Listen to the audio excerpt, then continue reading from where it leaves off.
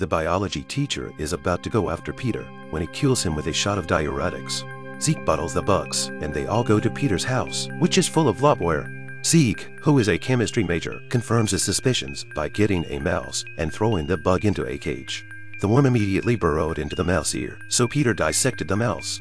After researching, they concluded that the parasite spreads by division, and once infected, the host can be manipulated, but diuretics can't kill the worm. They had to find the mother and kill it, so that all the parasites could be eliminated. Peter has the brilliant idea of having each of them take one first, to make sure no one among them is infected. Fearing the worst, Delilah is already infected. She destroys all the lab equipment and escapes. Everyone is left with the few remaining diuretics to find the Matrix.